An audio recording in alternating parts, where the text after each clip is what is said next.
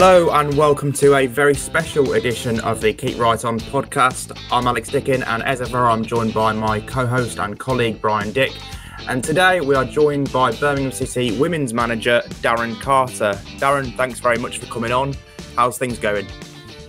Yeah, all good. Thank you, and thank you for having me on. I know this is a platform that a lot of Blues fans come to, so yeah, honoured that you've invited me on.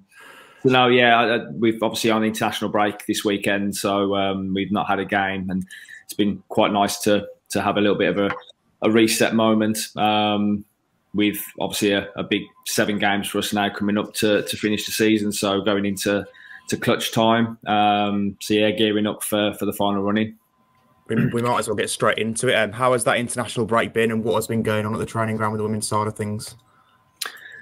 Yeah, it seems, and I've said this a few times now, that it seems like there's a lot of international breaks within the women's game, and it's very stop-start. So for me personally, it's double-edged sword. Really, we've very privileged to have a lot of internationals in our squad, which is great, obviously for them and them going away and representing the countries. But it does then leave us with very few numbers for training.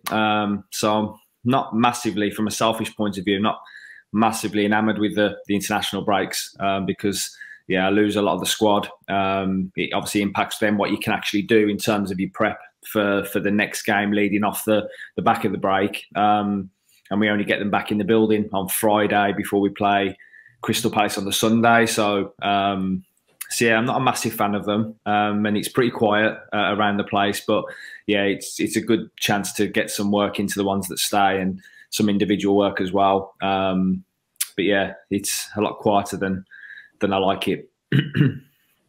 Darren, I guess the big fear when players go away is that they all come back safely and not injured. And obviously you've had the misfortune of picking up I guess I'd describe it as a bad injury with Jamie. How is Jamie Finn at the moment, and can you shed any light on the prognosis?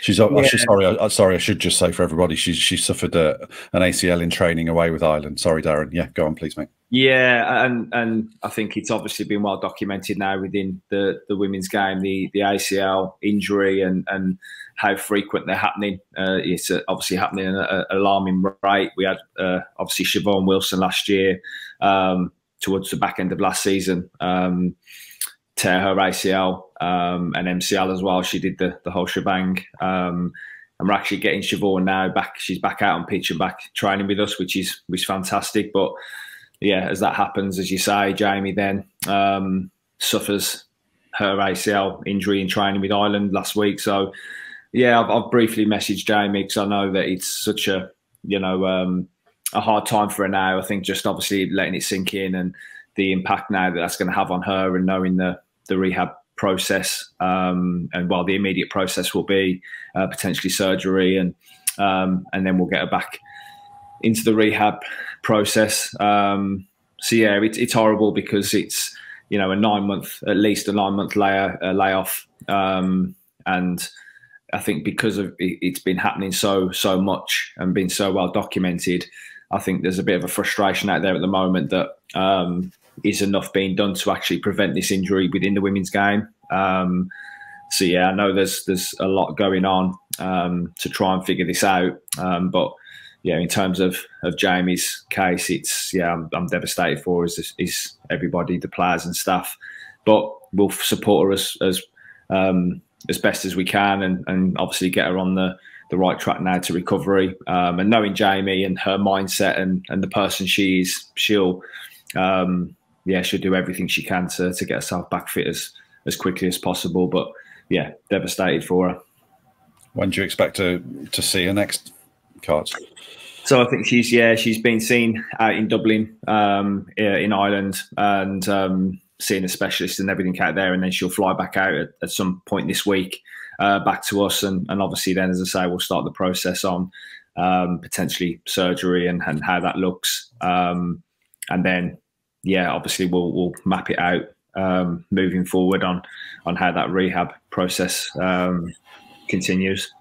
She had played in your most recent game, hadn't she? That loss at home to St Andrews, at home at St Andrews. I suppose I should say at Knighthead Park as well, just to cover my back. What's your view of the run of results? I think it was three losses that took you into this international break. How do you reflect on those now? Yeah, I think all the three games, obviously we come out the new year and we'd won 3 on the bounce and continued obviously our form going into Christmas. And I think all 3 defeats have been very different. I think we went to Watford and really took a sucker punch, really, dominating a game and kind of threw the game away towards the end. And, so we were frustrated about that one because that's one that we allowed to get away from us. The Leicester game, I think, was coming up against a real quality team. Obviously, a WSL team have invested really well and brought in some excellent players. And again, just mistakes cost us at moments in that game. And again, come away frustrated because I think there's certainly a period after half time at 3-2 where we were very much in the game and on the front foot and in control and looking for that equaliser. So again, frustrated off the back of that. And Southampton at the weekend, I thought was one of our best first halves in terms of dominating the game and some of the football we played. And again, should have probably been 2 or 3 up in the game and have gifted them a way back into it right on half time, which is never a good time to concede. And then second half, I think we kind of imploded on ourselves in terms of our.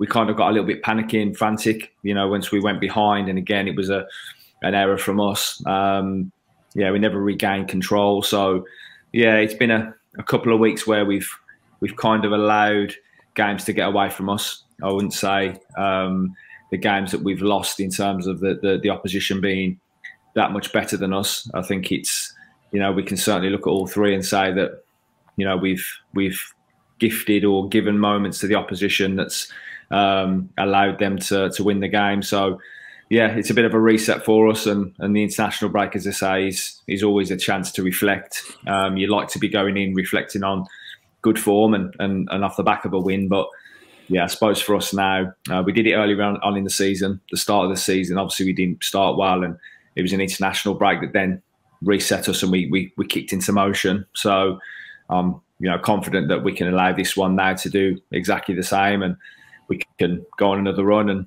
obviously these last 7 games, we give it all we got.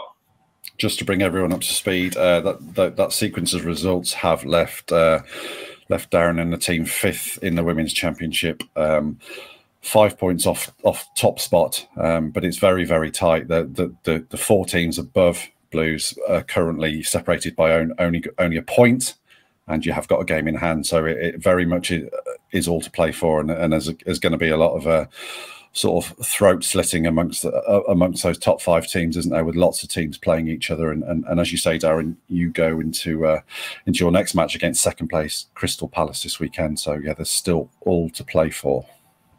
Yeah, and I think kind of you look at where we were this time last year, and we were very much off the pace and having to really chase down the ones above us, and we ended up going within a point of obviously doing that in the end, but.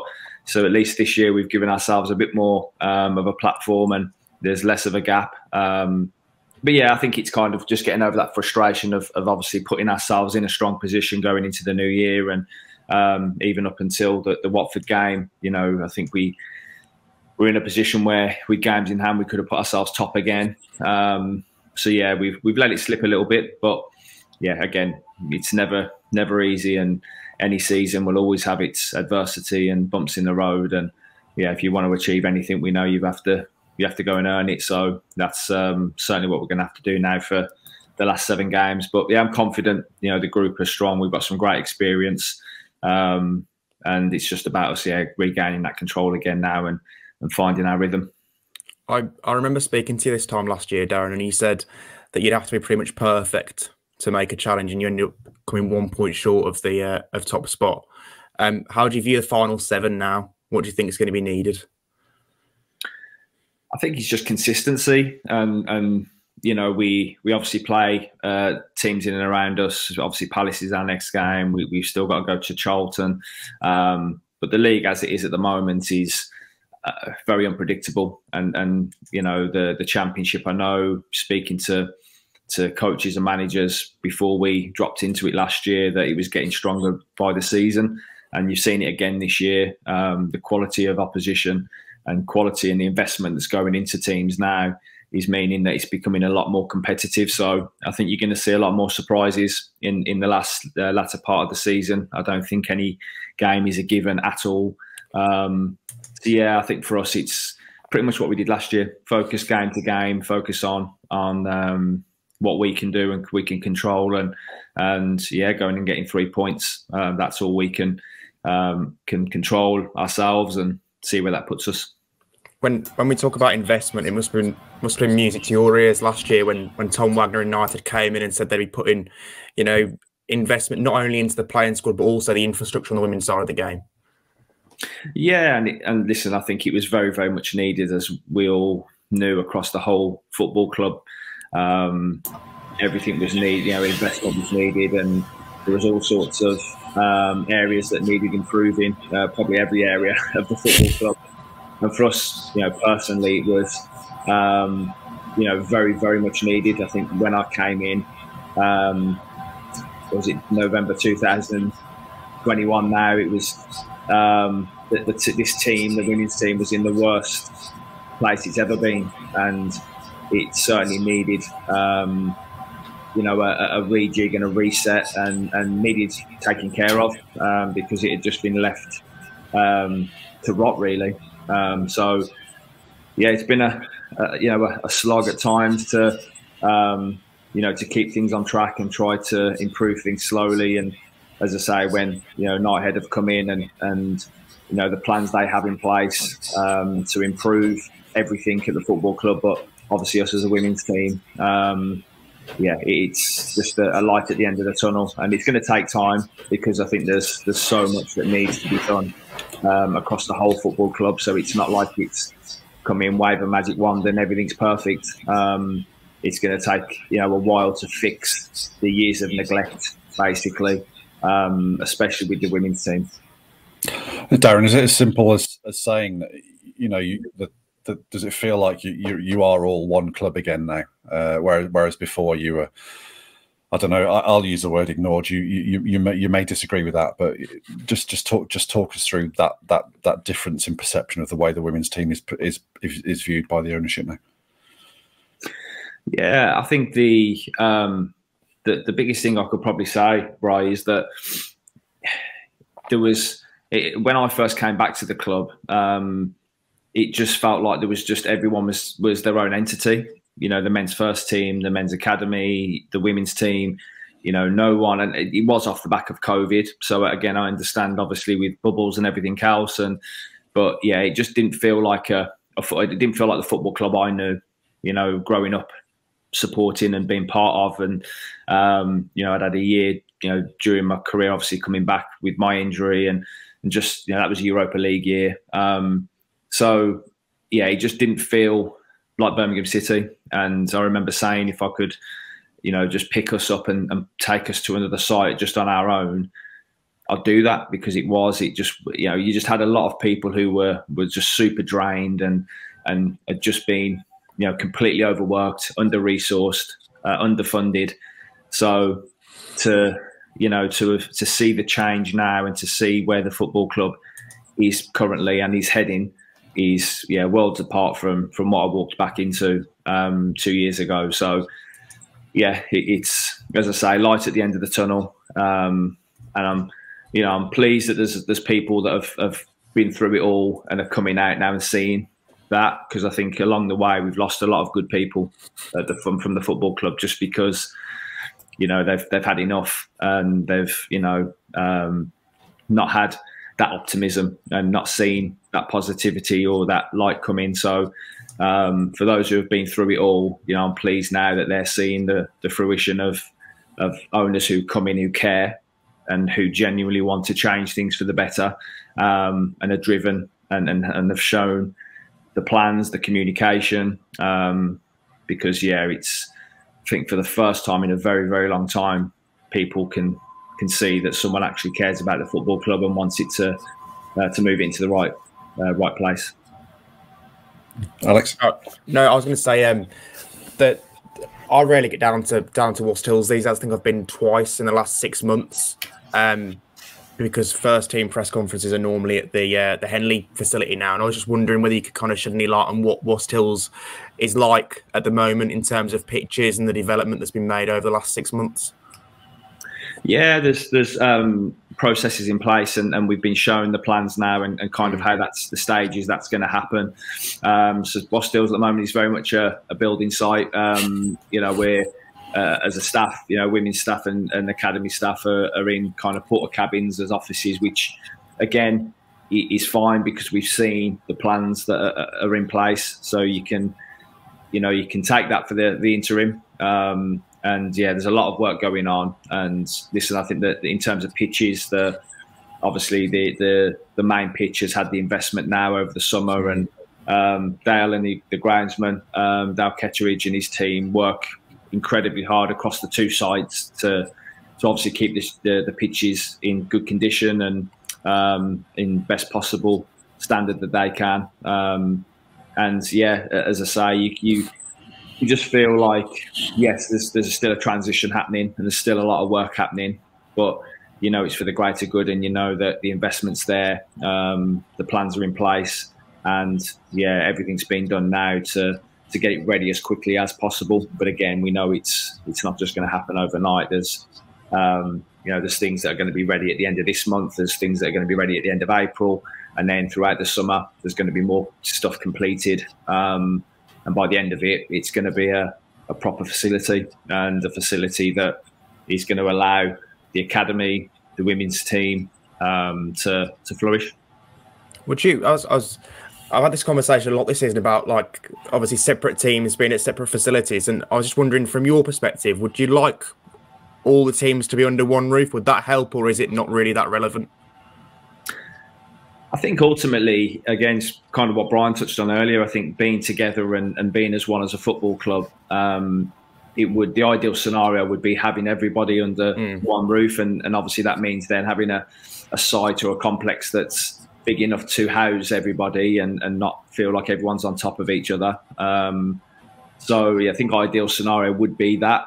Obviously, we know Wast Hills isn't a massive site. It has got capacity to be bigger than what it is at the moment.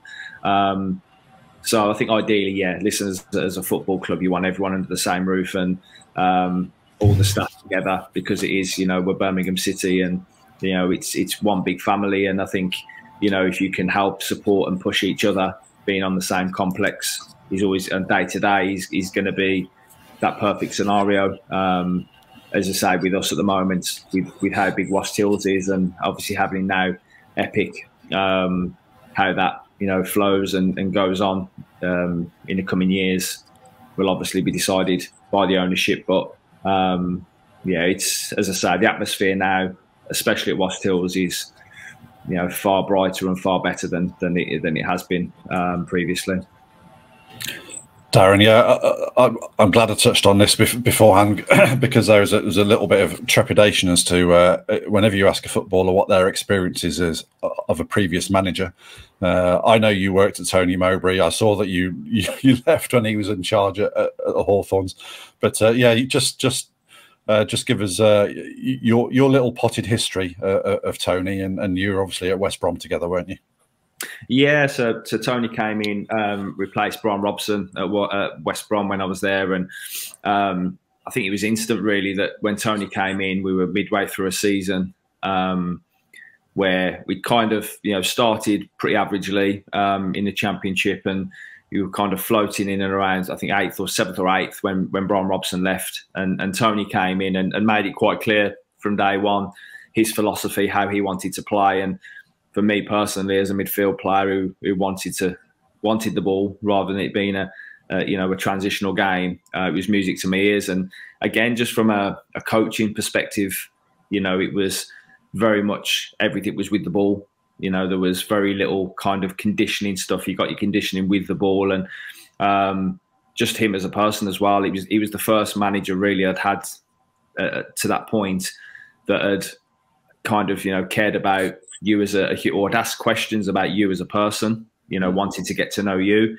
I think previous to, I'd had Steve Bruce, Mick McCarthy, Brian Robson, your kind of old school managers. Tony was very much, a forward thinking coach, and you could see that, he wanted to get the best out of you, but also wanted you to know that he cared about you, not just as a footballer. So that was, again, new, I think, to a lot of us. And now you see, obviously, how the game has evolved in that sense, and managers and coaches now, getting to know you as a person rather than just a footballer.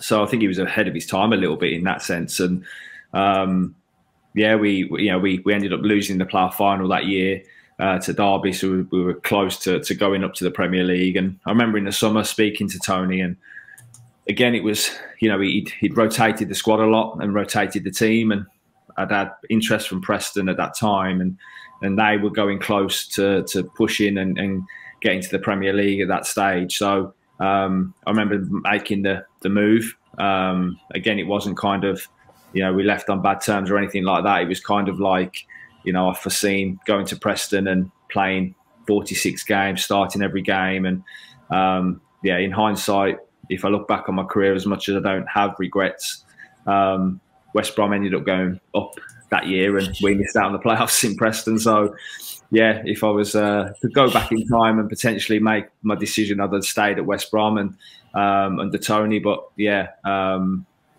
it's probably one of my the only regret, if I did have one of my career, was moving on at that stage. But I love working for Tony, and then I actually went back when I was after my injury, when I tore my adductor. I'd been at Blues, and I'd obviously rehabbed at Blues, and had a year kind of getting myself back fit.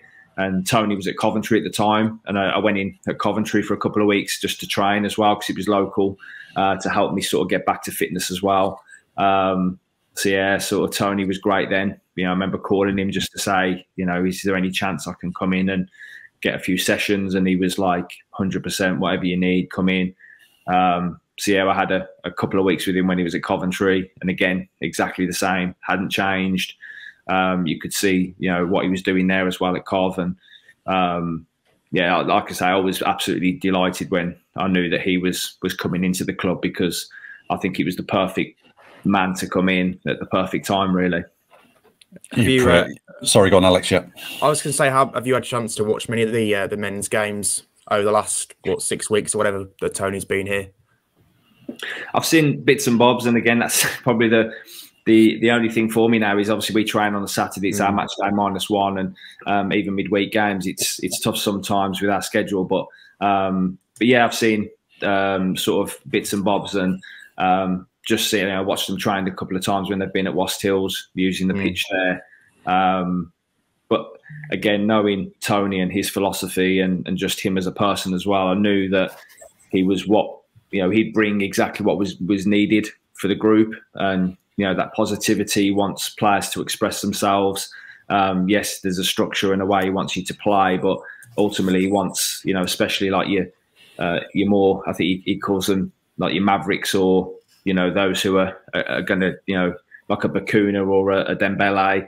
He wants them to flourish, but he understands you need, your Sunjics, your Bielicks, your others that are going to do the dirty work. So, balancing the team, I think, I knew he'd come in and instantly do that and get people, singing off the same hymn sheet and obviously swimming in the right direction.